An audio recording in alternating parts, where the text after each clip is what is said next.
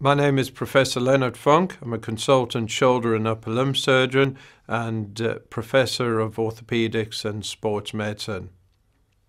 I'm going to tell you a little bit about the glenoid labrum of the shoulder and injuries associated with it. So what is the labrum initially?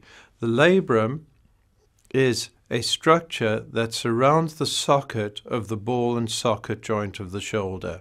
So what you can see here is the left shoulder. The socket or the glenoid is surrounded by this labrum, which is like a washer that gives stability to the shoulder joint, to the socket of the joint. And here you see a close-up view showing you the labrum of the joint going all around the shoulder. Labral tears typically occur in young people following an injury, typically a sporting injury, or it may be an injury such as an accident or fall directly onto the shoulder. It can also occur following a wrenching injury such as a pull on the arm.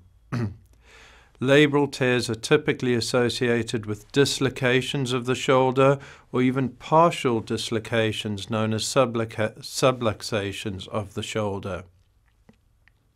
The typical feelings are that of the joint feeling unstable, clicking and clunking, and particularly pain from the joint. If we look at the labrum itself, you can see it's like a clock face. At the top 12 o'clock, at the front 3, bottom 6 o'clock, and at the back 9 o'clock positions. This is how we describe the different types of tears of the shoulder.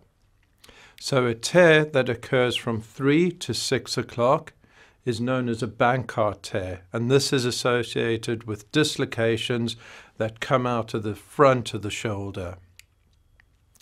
If you get a tear of the labrum at the top of the shoulder, that's known as a slap tear. This is the area where the biceps attaches into the shoulder.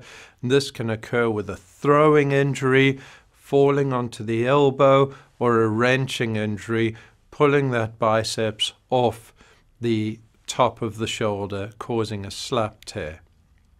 You can also get tears at the back of the shoulder, and these are known as posterior labral tears, running from about 12 o'clock to 9 o'clock. These occur with a dislocation or subluxation backwards of the shoulder joint.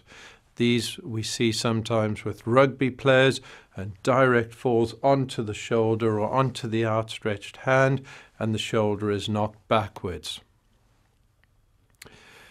We can have a suspicion there's a labral tear from examining a patient and taking a good history.